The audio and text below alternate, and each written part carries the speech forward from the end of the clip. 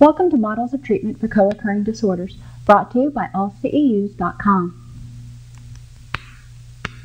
In this presentation, we're going to identify the main points of relapse prevention therapy. We're going to discuss the theory and purpose of step-down services and identify ways to establish linkages in the community to facilitate the accessibility of wraparound services. There's a lot of jargon for the fact that we're going to talk about how to form a safety net for our consumers, for our patients, once they're discharged so they can get their biopsychosocial needs met. Relapse prevention therapy, main points, there's a lot of them. Recovery and relapse can be described as related to processes that unfold in 6 stages. First, the person says, time to abstain. So they start detoxing. That takes a couple of days. During that period, they're separating from people, places, and things that promote the use of alcohol or drugs. They've decided they want to get clean, and if they're going through the pain of detoxing, then they're probably wanting to engage on a clean and sober lifestyle. So they start not pushing those people away, but separating themselves. Once the people who used to be their supports, their using supports, are gone, they have to replace that with sober social supports. So it's important early in recovery for people to establish a social network that supports recovery. That can be a sponsor, that can be AA, that can be church. Ideally, you're going to be involved in activities with people who are in recovery so they can help you see your blind spots and improve your relapse prevention plan. You also will develop social supports and social relationships with people who may not be in recovery, but who are engaging in similar pro-social activities like you are in early recovery. Exercising, better nutrition, maybe taking a cooking class at the community college, reading at the library. Anything where you're involved in a safe place where you're not going to be tempted to be using. Stopping self-defeating behaviors that prevent awareness of painful feelings and irrational thoughts. Stopping the stuffing. Stopping and actually addressing when you're feeling bad and doing something proactive about it. And not setting yourself up for failure. Self-defeating behaviors can include setting goals that are unrealistic. That just gives you an excuse to use. So let's take it one step at a time. Learning how to manage feelings and emotions responsibly. You're going to have icky feelings. You're going to get angry. You're going to get anxious. You're going to be depressed sometimes. It happens. How are you going to manage that without using? Go to a meeting, call a sponsor, go to church, do volunteer work, go out and go bird watching. What works for you? Learn how to change addictive thinking patterns that create painful feelings and self-defeating behaviors. Addictive thinking is very all or nothing, very extreme. You can go from, I got written up at work, so I'm going to lose my job, lose my house, and my kids will never speak to me again. Really? How did you get from here to here that quickly? Chances are you're making mountains out of molehills. You're expecting the worst out of others and yourself. So identifying your thinking patterns and changing mistaken core beliefs about yourself, others, and the world. One of the most common mistaken beliefs is we think people actually pay more attention to us than they do. What I do today, if I make a silly mistake today, people may remember tomorrow, but they're most likely not going to remember 2 weeks from now. We think that people will remember things forever, like we remember them, because we were right in the middle of it. Chances are we're not that important in their life. We're not that important for them to focus on our faux pas. Signs of relapse. If you start having mistaken beliefs that cause irrational thoughts, Mistaken beliefs like, I have to be liked by everybody all the time. Well, that's just not going to happen, so you're setting yourself up for failure. I have to be this. You don't have to be many things. You have to be doing the next right thing. That's what you need to do. Begin to return to addictive thinking patterns that cause painful feelings. Taking one mistake and turning it into, I'm a complete failure. Taking one episode and saying, well, I can't help anybody, I'm useless. You might be useless at that particular thing. I can't change a car tire. My daddy showed me how when I was like 16, but I can tell you I can't remember how to do it. I am very capable of calling AAA. We're not all good at everything. And if we expect to be good at everything, we're setting ourselves up. Engaging in compulsive self-defeating behaviors to avoid feelings. You may not be using your drug of choice, but if you are eating yourself into oblivion, gambling, shopping, doing things to escape feelings, we all have to shop eventually. But if you're doing it to escape negative feelings, then it's becoming a compulsive behavior.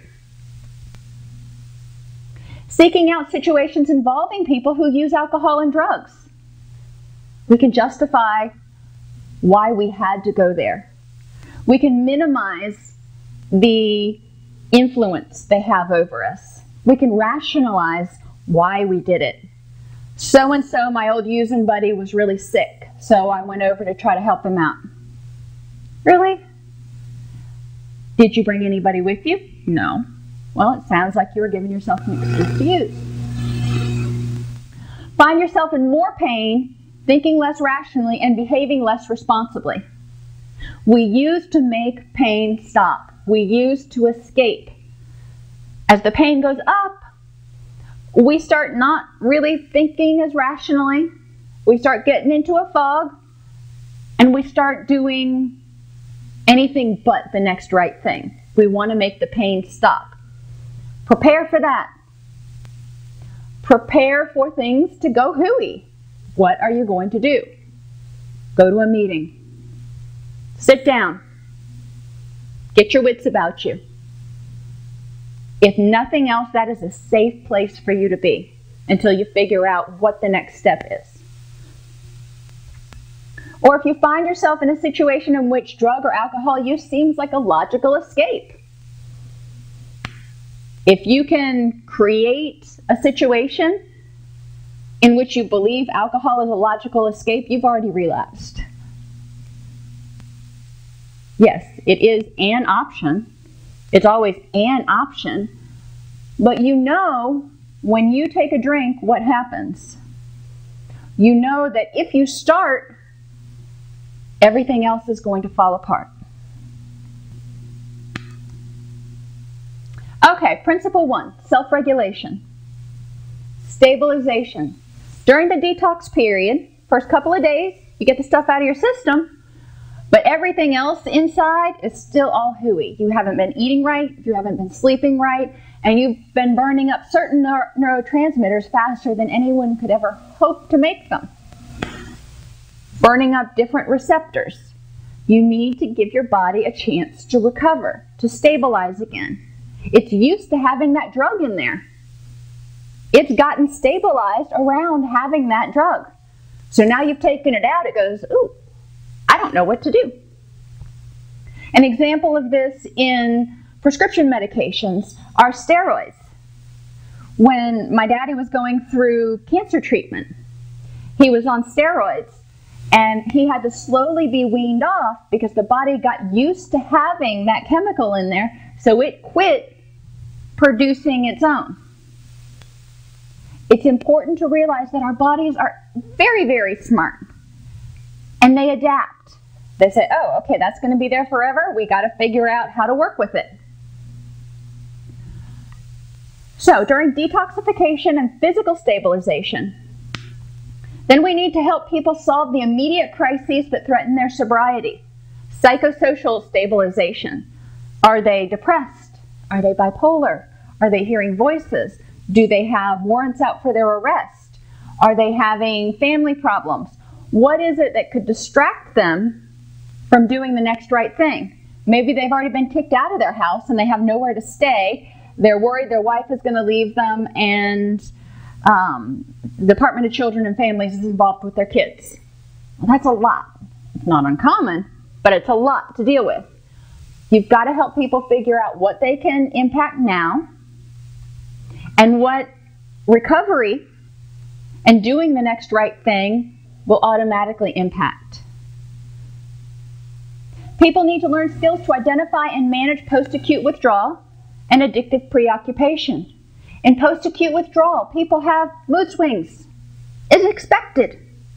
You've been numb for a month, a year, a decade.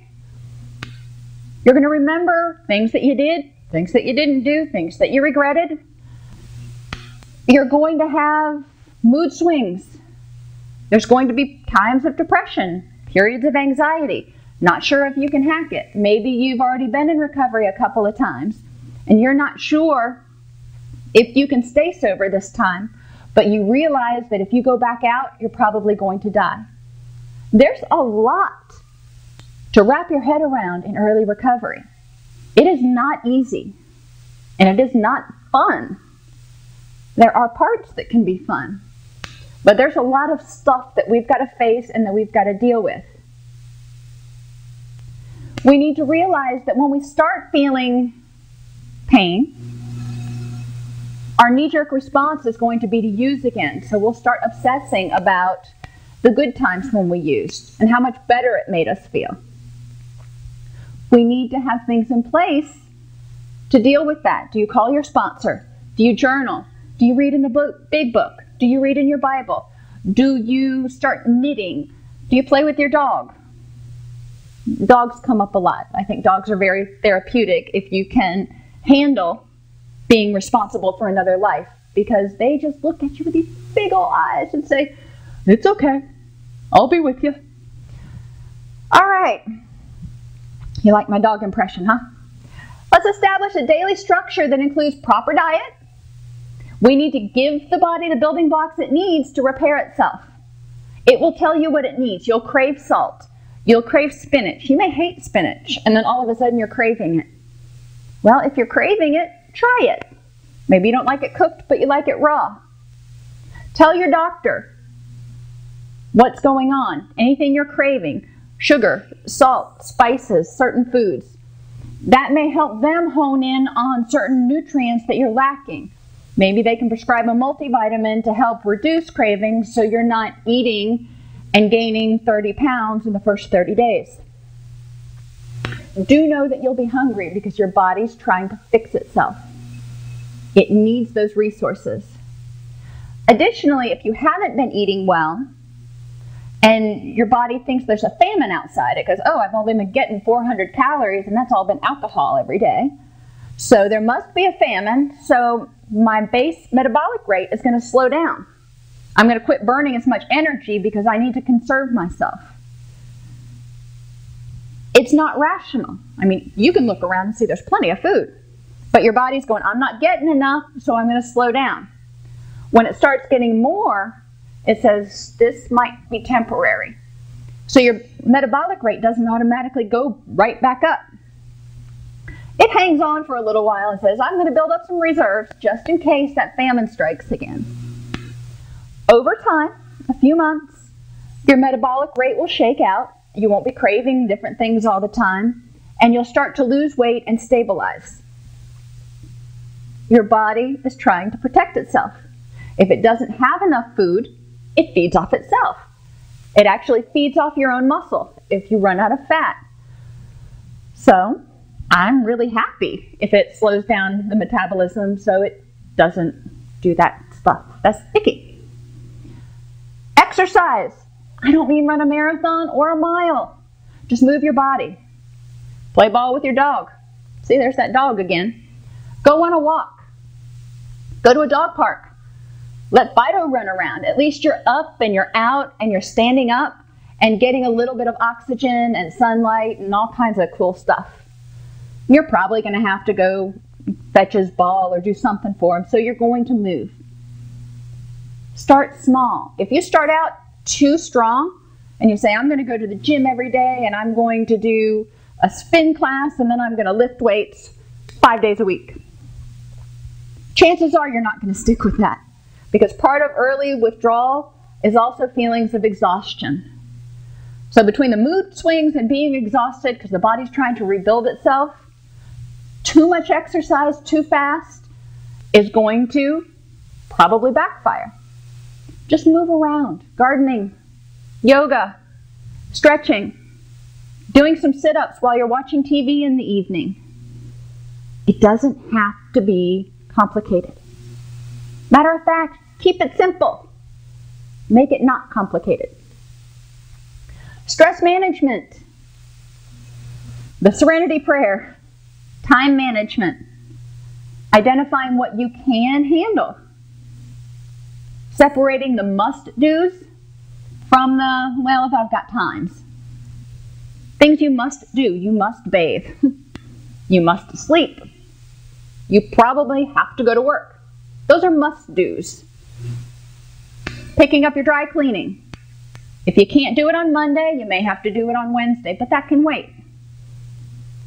If it comes to a choice between going to a meeting and going grocery shopping, you may just have to go out to eat. You've got to learn to prioritize and manage your time. I'm a structured person. I like routines. I like schedules. If that's not you, don't pigeonhole yourself where you're too structured. Make a list of things you've got to get done in a week and slowly work through them. Don't put too much pressure on yourself early. And make sure you have regular contact with treatment personnel and self-help groups. Treatment personnel are great, but when you're out of treatment, you're going to have somebody else to rely on. You can't do it on your own. Principle 2 is self-assessment. Figure out how you started using. When did this start? When did these behaviors start? When did your coping skills start to fail? What are your critical issues that can trigger relapse? Ask yourself, what are the top 5 things that might make me kind of throw in the towel and use again?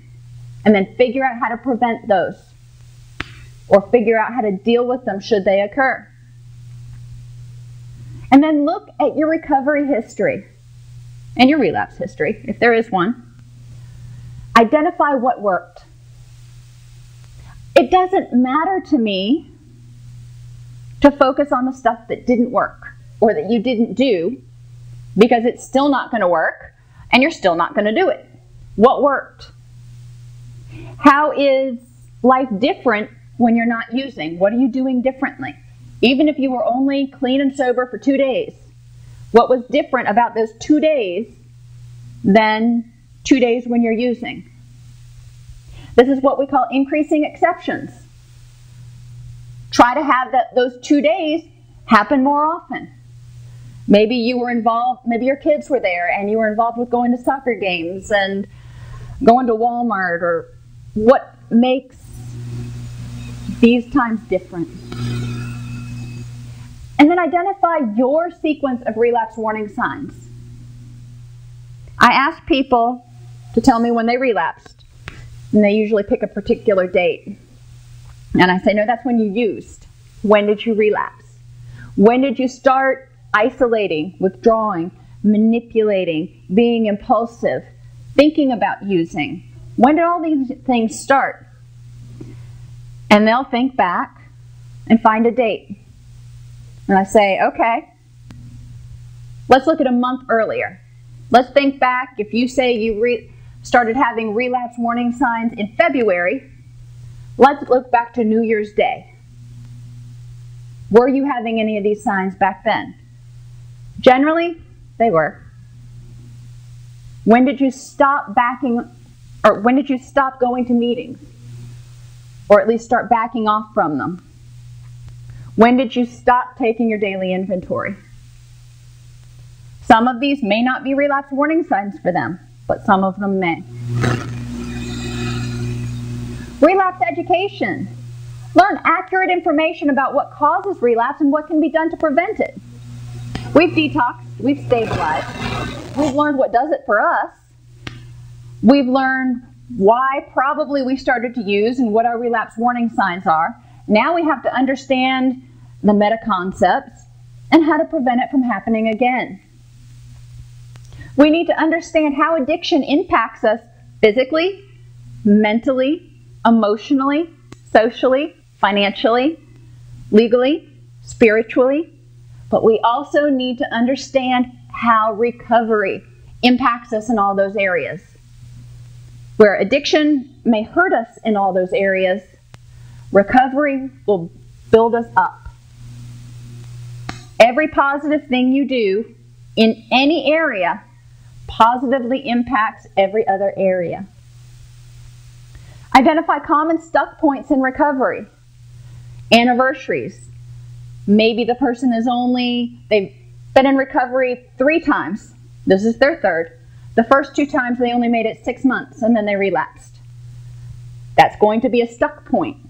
That's going to be their obstacle where they say, I don't know if I can get past that 6-month mark. The first 30 days is usually a challenge for a lot of people. They do the first 30 days, they're feeling good, they're feeling that pink cloud, they get overconfident, they start withdrawing from meetings, saying, well, I did it for 30 days, I've got this licked. Not so much. Identify complicating factors in relapse. Mental health issues. Life. Life is a complicating factor. Things happen. So what is your drop back and punt? What is your plan B if something happens that you weren't planning for? What are your warning signs? What do you do when you start feeling or seeing these warning signs, and how do you prevent them? And how do you create an effective recovery plan? Effective recovery plans involve sober social supports. They involve going to meetings and engaging in activities that promote clean, sober fun. They involve leisure. They involve exercise. They involve health-promoting behaviors. You need to be balanced. If you start getting imbalanced, then you're going to start having problems. Self-knowledge. Okay, so now we've got the meta concepts. Now we need to figure out ourselves. What are our warning signs? Write down the list of all of your warning signs. And it's probably going to be pretty lengthy. Make an initial warning sign list. These are the ones that start, when I start feeling kind of hinky, these are the things I do. Analyze this list and pare it down to the top 10 or 15. If you're looking for everything, then you're always going to be hypervigilant, and that's going to wear you out. If depression is a warning sign, be aware of it. But when you get depressed, don't assume that you're relapsing. Depression is a natural feeling. It's what you do with it. If you nurture that depression or start withdrawing and go into a pit of depression, that's going to be a problem. Develop individualized warning sign lists by thinking of your irrational thoughts. If all of a sudden you start being plagued by shoulds, I should do this, I should do that, or I could have done that better. The only thing you can change is the present. We can learn from the past, we can make amends, we can do our best in the present, which is going to have a positive effect on the future, but we can't predict the future. So you might as well focus on the here and now. Identify 2 different types of warning signs. Those that are related to your core psychological issues. You always needed approval from your mother, or you never felt like you were cool or accepted. And those related to core addictive issues, problems from the addiction. Warning signs resulting from the addiction can include not managing your money very well, hanging out with people who who used drugs, who didn't support a clean, sober lifestyle, What are addictive behaviors? Core psychological issues such as trying to get approval from everybody. That relates to stuff from your past. Your past made you who you are. You can learn from it. But now, as an adult, you can say, do I have to be approved by such and such? Do I have to have everyone's approval all the time? Hopefully you can say no. If not, you probably need to go back and look at some of the irrational thoughts again. When a pattern of addictive thinking that justifies relapse is reactivated, then you're going to return to using. What does that mean? That means a relapse starts long before you pick up. Once you engage in that stinking thinking and those addictive behaviors, it won't be long before you start using again. Principle 5, coping skills. So you've identified what your stuff is. You've got sober social supports. You've got a relapse plan, relapse prevention plan in place. So now you need to learn how to manage or cope with warning signs as they occur. You manage them in 3 distinct levels. The situational or behavioral level means you avoid situations that trigger warning signs. Don't drive past your dealer's place. But you learn how to modify your behavioral responses when needed. If you have to ride the bus that goes past your dealer's house, how do you modify your response so you don't get off and go to your dealer's house or start obsessing about using? Some people use a rubber band on their wrist and they snap it. Some people say the serenity prayer. You need to figure out what's going to work for you when you encounter these situations. Situations such as holidays, huge triggers for many, many people. You can't avoid your family for every single holiday, henceforth and forevermore, most likely. So, how are you going to deal with your overly critical Aunt Susie or your Uncle Bob, who is drinking while he's watching beer, drinking beer while he's watching football, despite the fact that he knows that you're in recovery? How are you going to deal with these stressors? Then you take the cognitive or affective thought, your thoughts and feelings. Challenge irrational thoughts. I must do this. I can't do that. It's these extreme ways of thinking that can get us into trouble. We need to learn how to deal with unmanageable feelings. They're going to happen. And finally, the core issue. So we've dealt with the behaviors and the situation. We've eliminated it when possible and figured out how to deal with it if we can't eliminate it. We've addressed our thinking and our feeling about the situation and about the drugs and about the person. Now we need to identify the core issue. What is it that initially created the warning signs? What is at the core of this? What are you wanting or needing or craving? Love? Attention? Approval? Some sense of control? Interesting thing.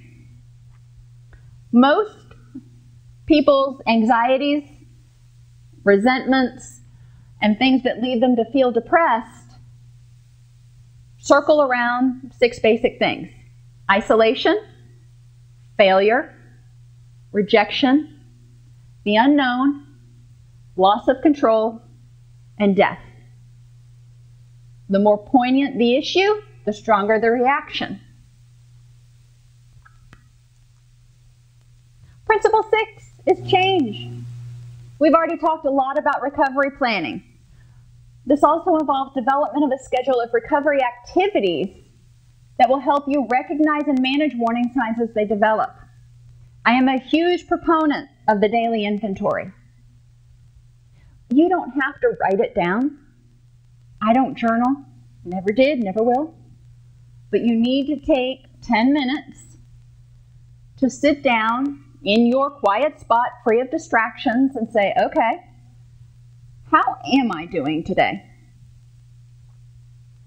Recognize and manage warning signs as they develop. If you know you're anxious about something, acknowledge it.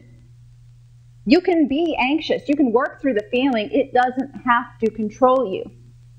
If you acknowledge you're anxious, then you say, okay, what am I going to do so I'm not stressed out and anxious all day long? Review each warning sign on the final warning sign list and ensure that there's a scheduled recovery activity for each. So if you have this list of 15 things that you commonly do right before you relapse, have 2 or 3 alternatives. Instead of withdrawing and getting under the covers and watching Jerry Springer for 3 days straight without getting dressed, what could you do if you start to feel depressed? What are 3 things? You can call someone. You can go out for a walk. You need to come up with a list of activities that's meaningful for you. Be aware. See, right here it says complete a daily inventory. Monitor your compliance with your program. Make sure that if you're doing 90 and 90, that you hold yourself to that. Maybe on the 57th day, you've got the flu and you can't go to that meeting. Okay. Can you go to an online meeting? Can you talk with your sponsor for an hour and work through a step? There are alternatives that you can do. You need to make sure you have secondary plans in case something happens. A morning inventory is very helpful to plan the day. In our house, we have a family meeting every morning. Both of my kids are homeschooled, so we all sit down and they identify what lessons they've got to get done, what chores they have to get done, and what their goals are for their recreational activities. And my husband and I go through what our tasks for work are for that day, and any meetings we have, if we have scouts or church or something else that we've got to go to. So everybody's on the same page and there's no surprises. An evening inventory can be helpful to review progress and problems that occurred during the day. Anything that may still be nagging at you, you can address at that point and say, why is this still stressing me out?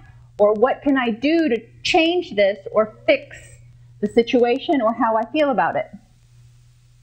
A typical morning inventory asks you to identify 3 primary goals for the day, create a to-do list, and schedule time for completion of each task.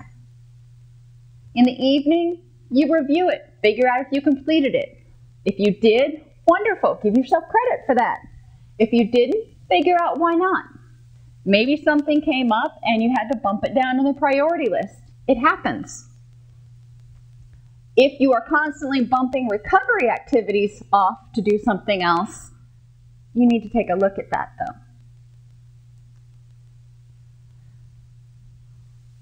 It's really easy to con ourselves. This is why we have to have significant others involved.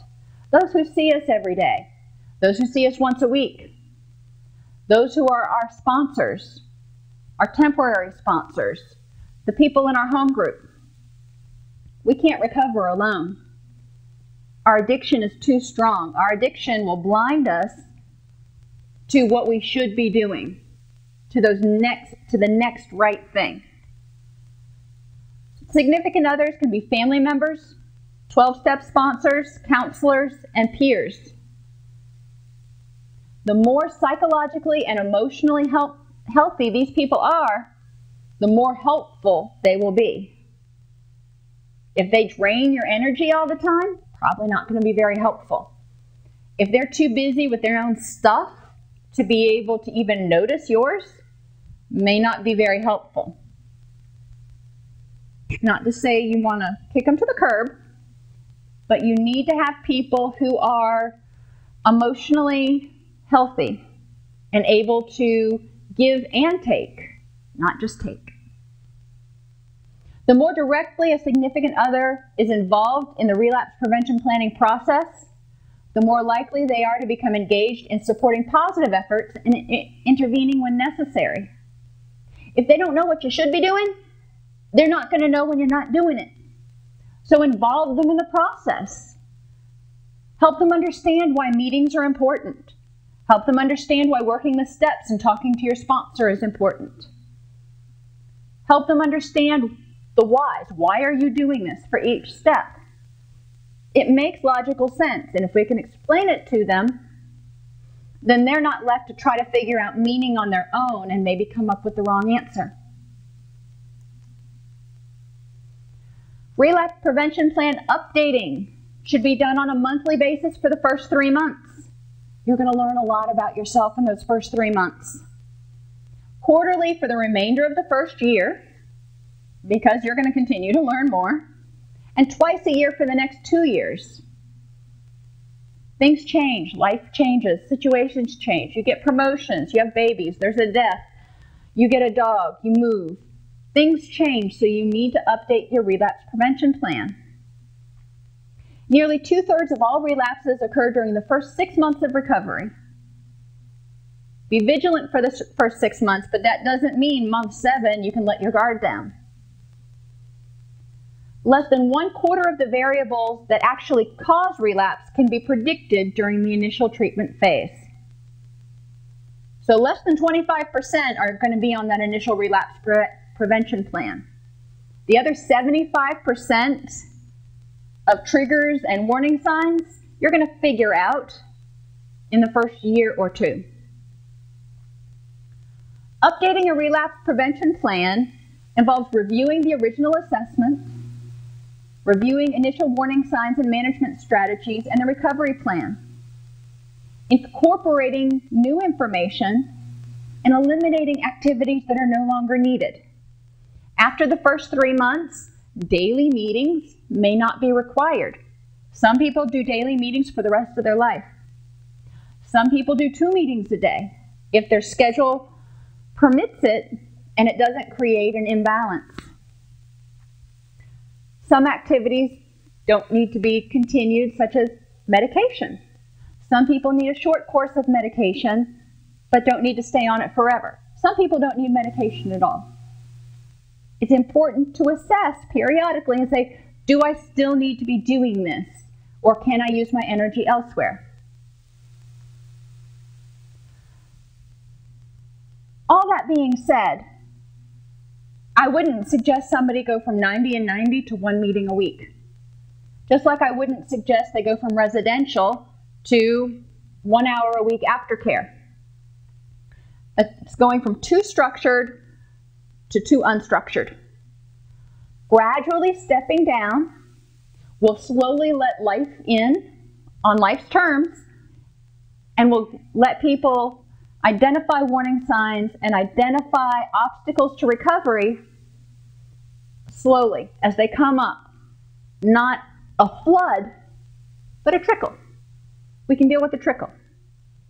We can't deal with the dam bursting.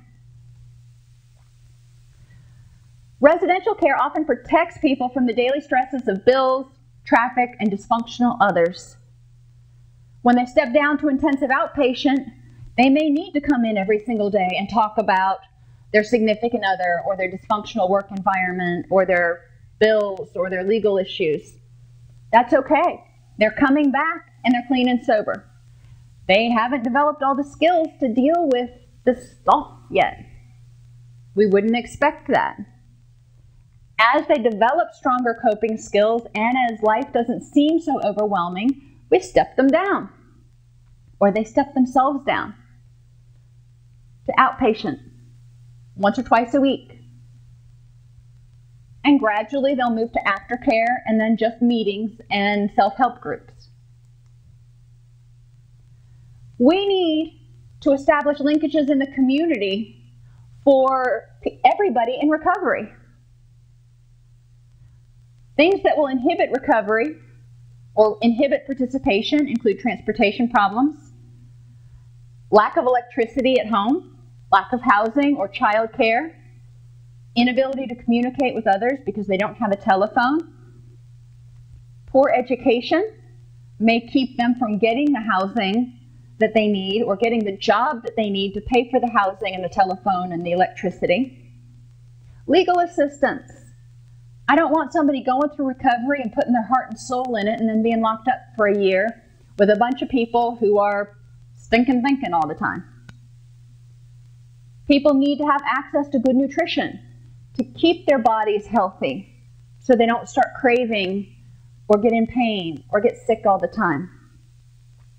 Pro-social activities. What's out there for people to do where substances or addictive behaviors aren't involved? What employment opportunities are out there for people who may have felony convictions for substance use? What employment opportunities are out there for people in early recovery who may not have worked for 6 or 8 months or years? And where can we help people find affordable clothing that they can wear to work? All of these things are resources that need to be available to help people deal with all the other stresses. These are basics. These are things we usually take for granted. These are things that most of my clients needed. And they needed generally all of them. Paying attention to that and helping them connect with the resources. Don't give it to them. That doesn't teach them how to connect. But make sure that resources are available and help them learn how to work within the system. Resources for these things can be churches. Sometimes they give stipends to pay electric bills once a year. They may have food pantries. They may have clothing places, thrift shops, workforce development. Transportation agencies may have tokens for buses. They may have different programs for people to provide low-cost transportation. United Way Information and Referral, 211. It's everywhere. It's throughout the country. Department of Children and Families. People who are on food stamps, social assistance, need to get hooked up with lots of these same resources. So DCF, or whatever it's called in your state, probably already has a pretty comprehensive list of resources to meet these needs. And where are the 12-step groups? Where are the 12-step groups that are friendly to gay, lesbian, bisexual, transgender individuals? Where are the 12-step groups that are welcoming to women with children? Either they provide child care or children are allowed at the meetings.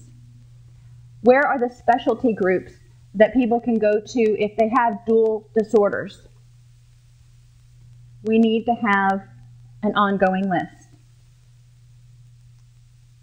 In summary, relapse prevention therapy involves 9 principles: self-regulation, stabilization, integration, figuring out how this new way of being is going to integrate into your lifestyle, understanding the meta concepts of addiction and how you are triggered, self-knowledge, identifying your own stuff and your own triggers, coping skills, figuring out what you have and strengthening those. Don't reinvent the wheel.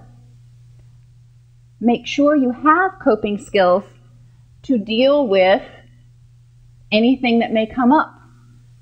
And if you have coping skills and they start to get overwhelmed, what are you going to do? Everyone's coping skills gets overwhelmed at one point or another.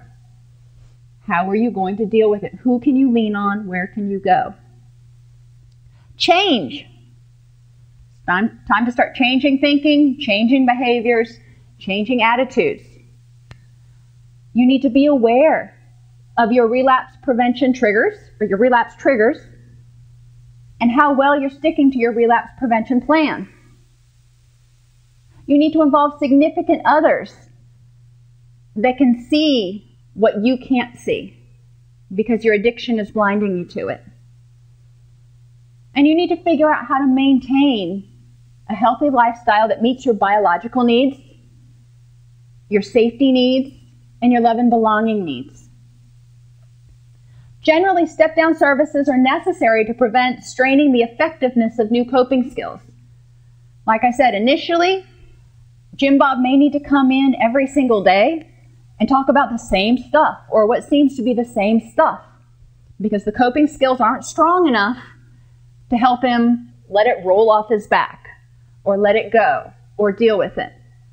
So we need to talk about it, and we need to help him strengthen those and figure out how he's going to reapproach the situation.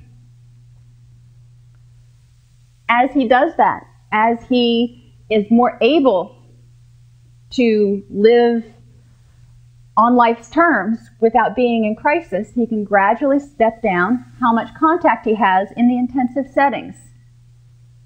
And finally, we need to make sure that there's a safety net out there of wraparound services to assist people in meeting basic needs and reducing stress for things that are vital in their life. Medication.